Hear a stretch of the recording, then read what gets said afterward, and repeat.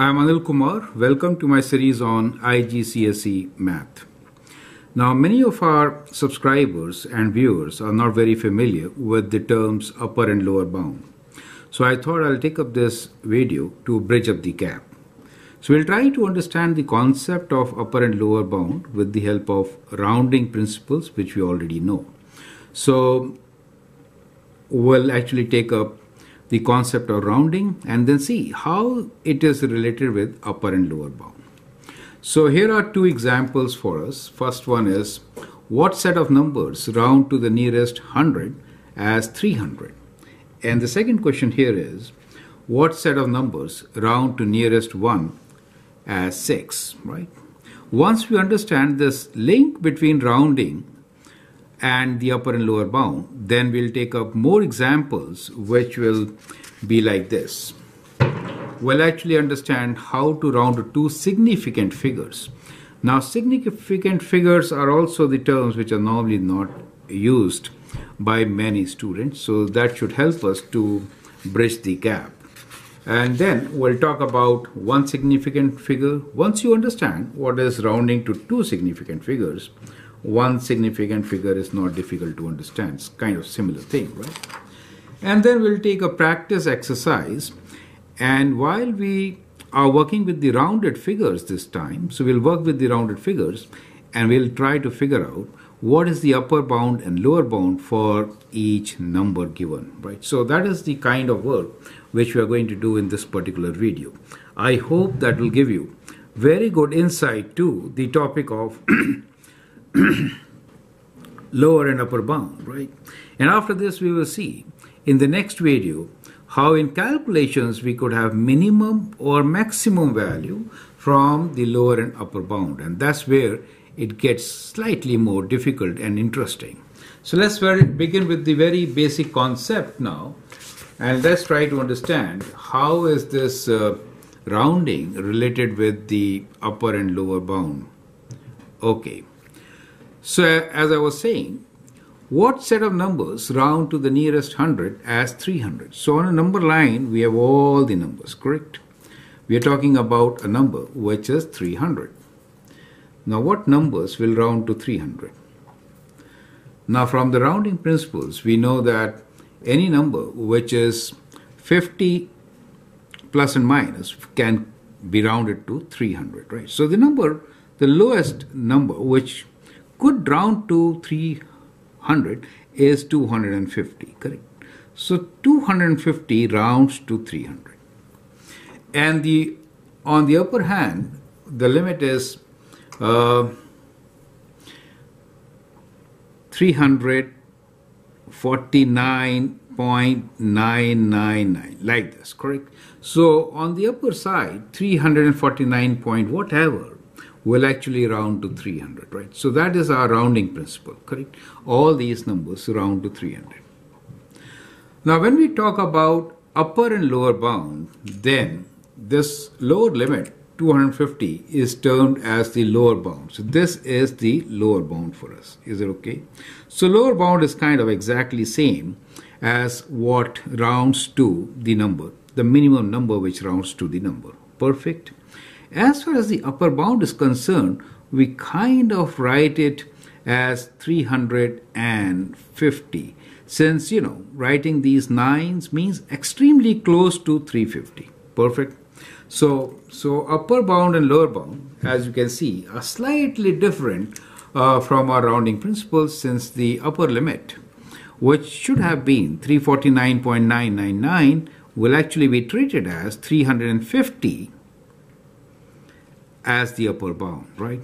So what we also do here is we use a nomenclature. This type of a bracket means included, right? So the lower bound is included, but the upper bound is not included. So we write a bracket like this. So this bracket means 350 not included. Do you understand? Not included. However, for our calculation purpose, we always will take 350 as the upper bound. Do you get the idea, right? So we understand it is not included, but 349.999 is very close to 350, so we treat this as upper bound. Does make sense to you? So that's how we'll be doing it, right?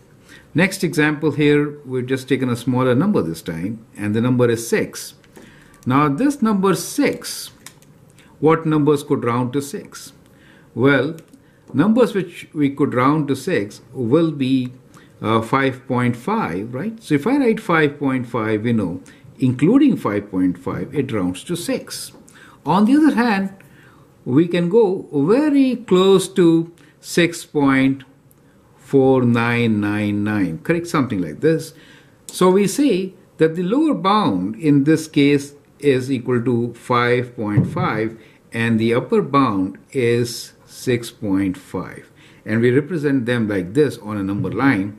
5.5 is included, and that is with a bracket, which means normally not included. Does make sense to you, right? So in short, that is how it is. Now, let us also talk about how did we decide on adding or subtracting 50. Now, when we are saying in this particular case, we are rounding to hundreds, then what we normally do is we do 100 divided by 2. So which is equal to 50, right? Here we are rounding to ones place. This is ones place, right? So we divide 1 by 2 and we get 0.5.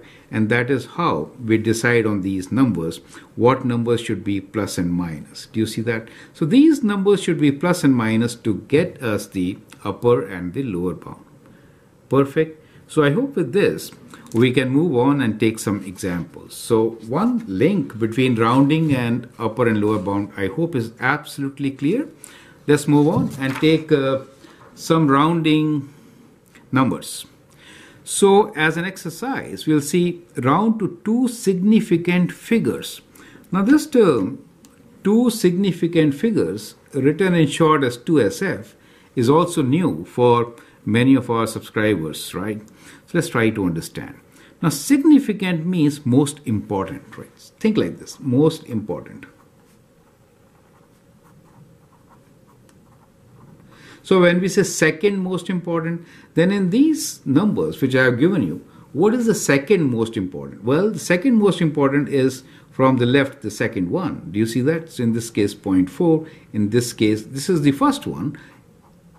That number is the second most important. In this case, 6 is second most important. 2 is second most important. In this case, this 2 is second most important. Does make sense to you?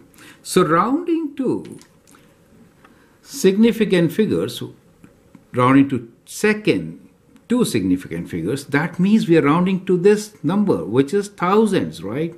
So what are we going to do? We are going to round this number, and since 7 is more than 5, we'll make it 99,000. Do you understand that? So that is what it will be. In this case, we are rounding to this number 4, looking at the number next to it on the right side, so that gives us 3.5. Correct? Here, we are rounding to 3, so that gives us 0.023, right? So we'll drop these numbers since 4 is less than 5. So we follow the normal rounding principles which we have learned. However, let's understand the significant figure number. It is taken from left, right? So most significant, most important, from the left side we go, right? So this is the first significant, second, third, fourth, fifth, like this. I hope the concept is clear. So taking that into consideration, you can route these to two significant numbers, and here we'll get 27. Here we get 120. In this case, that means to tens, right?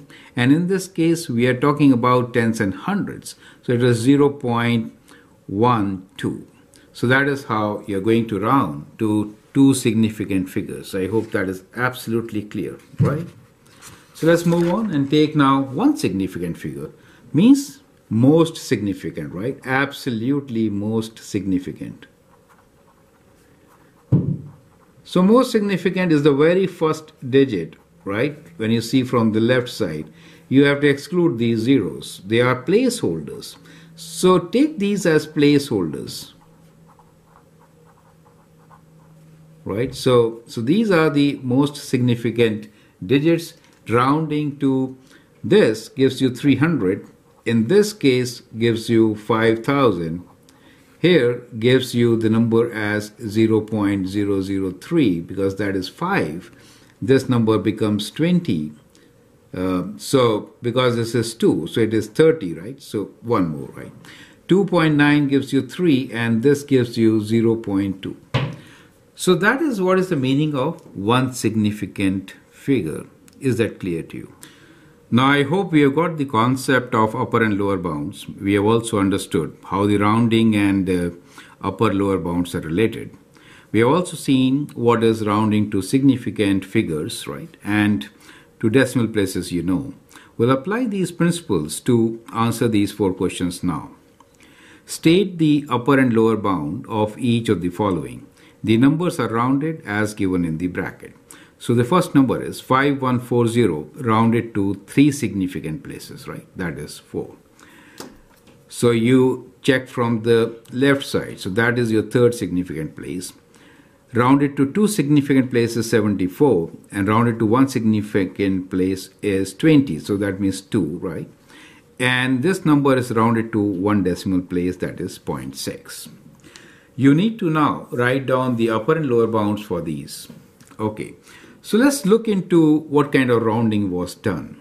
So when we say 3 significant places, we are counting first, second and third number, and that is in tens, right? So 10. So this place is the tens. We'll divide this by 2. So that means we have to do plus or minus 5, correct? To get a lower and upper bound. Is it okay? In the second case, rounding to 2 significant places 74. Now 4 happens to be in 1's place, right? So 1 divided by 2 will give us plus minus 0.5. Rounding to 1 significant place, that means we are looking at 2, right? So 2 is in 10's place, so it is 10 divided by 2. So we'll do plus minus 5 here, right? Half of 10. Rounding to 1 decimal place is 0.6, right? So it is 0.1, that is tenths, right? So divided by 2 gives us 0.05. So these are the numbers to work with to get our upper and lower bound, correct? So let's get the upper and the lower bounds for each one of them. I would like you to pause the video, answer your question, and then look into my suggestions, right? So let's write down the lower bound first. So when you do lower bound, you have to take away. So number has to be smaller, right? So in this case, smaller by 5. So it will be equal to 5135. And the upper bound is going to be a bigger number, bigger by 5. So it will be 5145, correct? That is how you're going to get it. Perfect. Now the next one here, we have to add and subtract 0.5. So we get 73. Let me write lower bound first.